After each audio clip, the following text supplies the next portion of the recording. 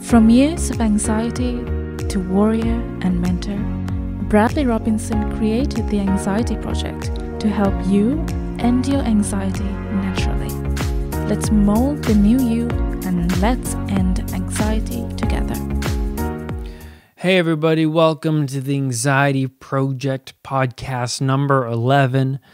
I am Brad Robinson. I got a really important podcast, and it's not just for people who suffer from anxiety or depression or are unhappy or full of stress. It's about going against the grain of popular thinking. What is popular thinking? Well, popular thinking is when the society is going with a certain way of thinking. Now, when society goes with a certain way of thinking, a lot of people are very automatic. They automatically listen to other people and they absorb that information. And then they take it with them. I remember when I was, not necessarily struggling with anxiety, but growing up in my teenage years, in my early 20s, I took what everybody said and I just stored it in my head, and I would think about what they said and I would use it. And that's when I say popular thinking is not having a voice of your own. I didn't have a voice of my own. I absorbed what other people said and then I used it. And it's like I trusted what they said, and having your own way of thinking, being against what society thinks and what other people think and not questioning what other people think is a terrible thing. It's a terrible thing when you can't think on your own. And that's what I want to say today. And I want to get this across because I struggled with it. And when I read about it and when I kind of realized in myself that, wait a minute here, I'm not really using my own rational thinking. I need to adopt a new way of thinking myself. And after I learned about this, I sat with myself in the coffee shop, just me and a tea, just sitting there. And I would just think for a little bit on my own, no distractions, no phone, no iPad, no nothing, no music. I would sit there and I would look out the window and I would think on my own and I would just be with myself. And society today, we're so attached, we're pulled with this technology, with people on YouTube and social media. We're pulled by them. It's like we can't go about our day without listening to them, without really, going with what they say. It's like, okay, it's like this. Music reviews. I remember I watched some people on YouTube review albums, and I would sit there and listen, and I'd be like, I don't agree with this guy, and I don't agree with what they're saying about this album. I really love this album, I would listen to movie reviews, and before I would see the movie, I would watch all these reviews of people talking about the movie and blah, blah, blah, and take into account what they would say and all this stuff. And I really enjoyed it, but it's like I didn't have a voice of my own. It's like I had to go with what other people said about the movie or go with what other people said about the music, or it's like I remember I really enjoyed this movie last year when I saw it, and then I watched all these YouTube videos of movie reviews, and then I changed my opinion about the movie based on what all these other people were saying. But when I first saw the movie, I really enjoyed the movie. And this is what I say about popular thinking. I let those other people influence what I think about it, right? And I automatically followed their opinion. And that was wrong, because it's important that we all adopt a certain rational thinking for ourselves. Take some time out of your day to sit with yourself and think about things. Think about what happened during the day at work and what other people said, because we absorb all of this stuff. If you don't have a guard up, you're absorbing this. And when you absorb it, you start speaking like they do. You start thinking like they do. And that's where we are flawed, and we have to go against the grain of what these other people believe, what society believes.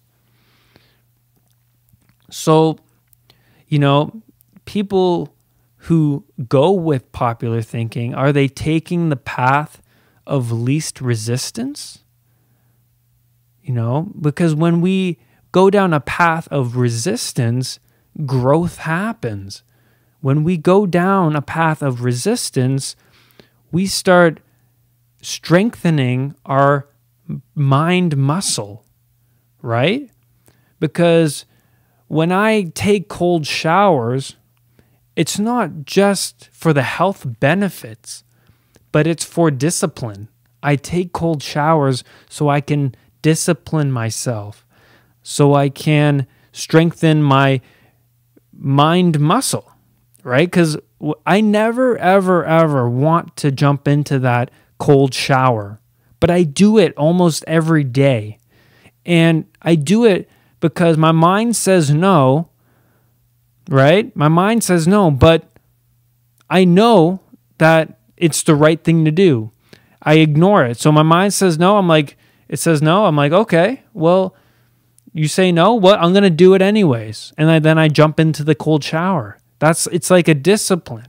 I'm strengthening that part of my brain that says, no, I don't want to. It's cold and it's early in the morning and I want to be warm and blah, blah, blah.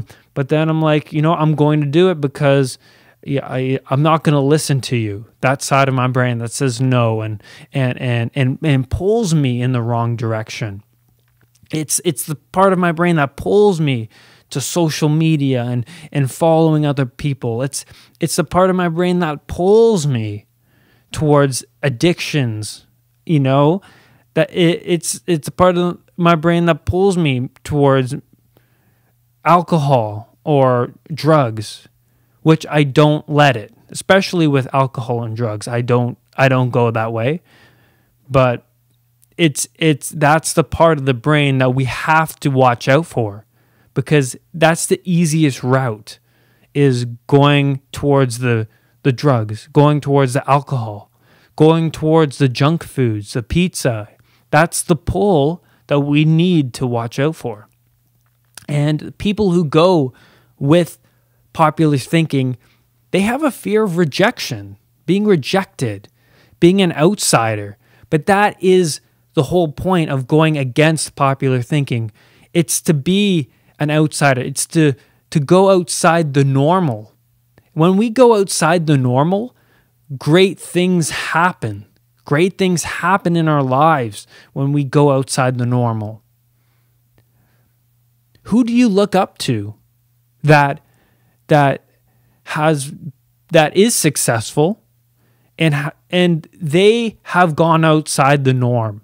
They step into situations where they feel uncomfortable, but they do it anyways. Why do they do it anyways? If they have a fear of public speaking, if they have a fear of being on a talk show in front of all these people, if they have a fear of what other people think about their album or their work of art or whatever it is, they do it anyways, right? They do it anyways. People on YouTube, they criticize albums. Oh, this album sucks, or this album, is trash, because what are they thinking? But those artists, do you think they're watching that video of that guy crap all over their album? I would like to see the guy reviewing that album to make an album of his own, to get to where they got. Because it's easy to sit there and review something on YouTube, but it's not when you have to create an album and to get people to listen to it and to sell out shows. That's a harder route, right? And like, find these role models that you look up to, and important role models, because you don't want to listen to music and artists that have music that promote drugs and sex and all these bad habits.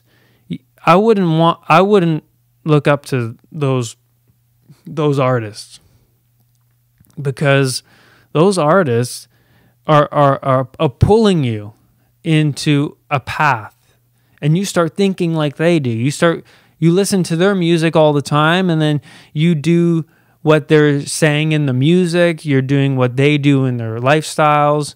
That, like a lot of these rappers do drugs, and not all of them, because I really much enjoy rap myself. But I'm saying that depending on who you listen to and who you look up to is important. It's bleeding out into your life and in your habits. And if you want to be a better person yourself, then you got to watch out for these artists and what they're doing and what they're saying, because they're going to lead you down a path that is going to not benefit your life in any way whatsoever.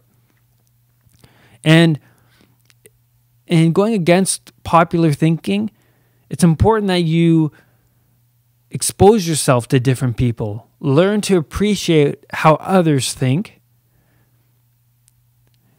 You'll end up thinking like the people you spend your time with. So at work, who are you hanging around? Are you agreeing all the time with people that you don't really believe, but you're just agreeing with them so you can just fit in? You can just be there, and so they appreciate you. Because if you are, then where's your voice? What are your beliefs? Why are you agreeing with what this guy's saying, and deep down you don't at all? Like, he's complaining, he's has these beliefs about certain things that, it's like criticizing things, and you don't want to just agree with what people say all the time. You need your own voice. And going against popular thinking, do you avoid taking risks or trying new things? It can be like, try things that you've never tried before, or doing things a different way, like driving to work in a different direction, eating different foods that you've never tried before. These are things that will make you uncomfortable, but strengthen your mind muscle. Your brain will thank you for it in the long run. It might be uncomfortable, but in the long run, it'll benefit you more. This is going against popular thinking. Are you a people pleaser? being a people pleaser is going with popular thinking. You're just going with what everyone else says and what people on TV do. Like I grew up watching TV series and I thought the certain people on TV were cool and I wanted to act like them and talk like them and then you absorb all that and then you end up doing it when you're out with friends or I absorbed so much stuff from other people and I didn't have a voice of my own. I had a friend who I'd hang around all the time and his thinking was not the best. His beliefs were terrible and his language and his behavior was very foul, and that would bleed out to my life where when I was away from him, I would use his language, use his beliefs. I would think like him, and then I would be like, whoa, I'd catch myself and be like, whoa, I just thought like him for a moment there. I heard his voice in my head. Oh, wait, I caught that. Okay, well, wait a second here. Maybe hanging around him all this time is just terrible. And as I recovered from anxiety, I spent time apart from him. And then I realized when I went back to visit him one time, I noticed his habits and his beliefs were just so different from mine, my new beliefs that I've adopted. And I was just like, wow, we're just not alike. I don't want to spend all of my time around somebody who's not going to benefit me in the long run. And that's what's really important. It's about recognizing people around you who are going to benefit you in the long run, who are going to make you successful, who are going to challenge your thinking, challenge who you are as a person. And that's what's really important. Okay? Popular thinking could also include doctors.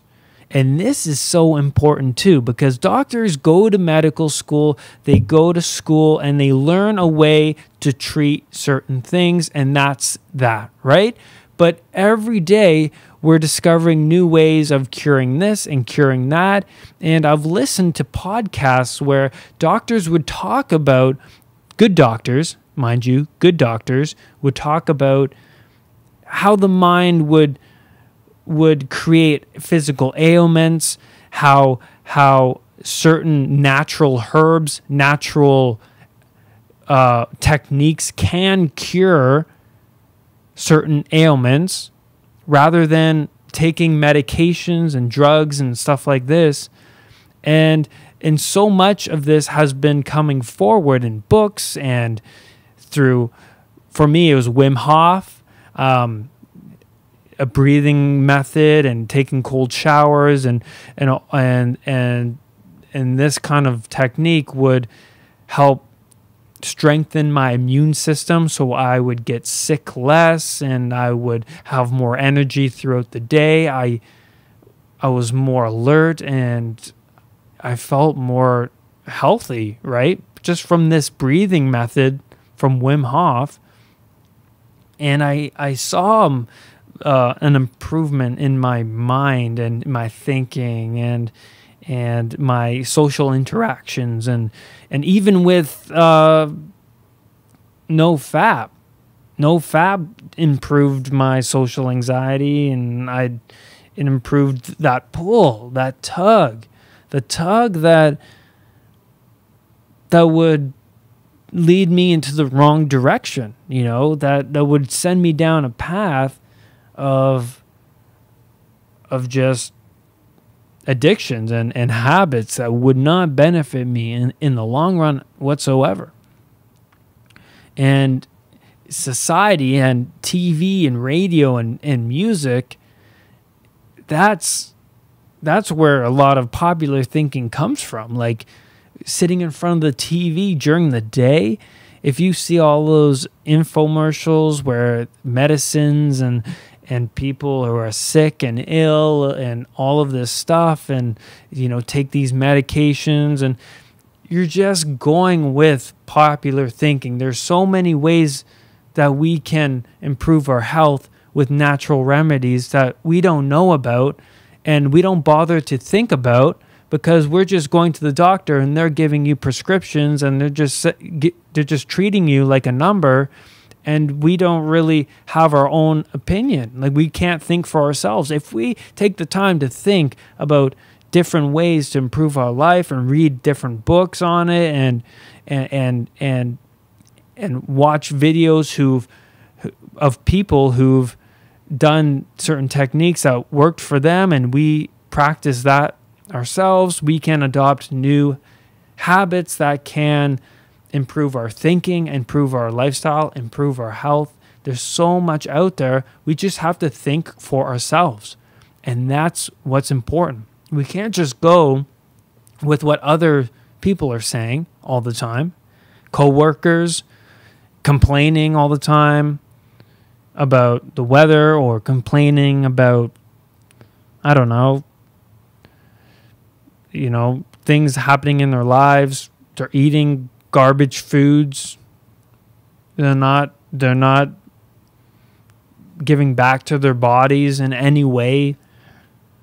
And this is important to understand, that we have to step outside of our comfort zone and go against the norm in order to attain our own way of thinking. So yeah, that's all I have for you guys today. Podcast number 11. I hope you enjoyed it. Visit www.unpluganxiety.com. I have one-on-one coaching there if you need help. And if you're struggling with anxiety, or you're struggling with hopelessness, or if you're struggling with hypochondria, health anxiety, I provide coaching for you to overcome it. And I hope you enjoyed this podcast once again. I love you all. We can end anxiety together, and I'll see you on the next episode. Bye, guys.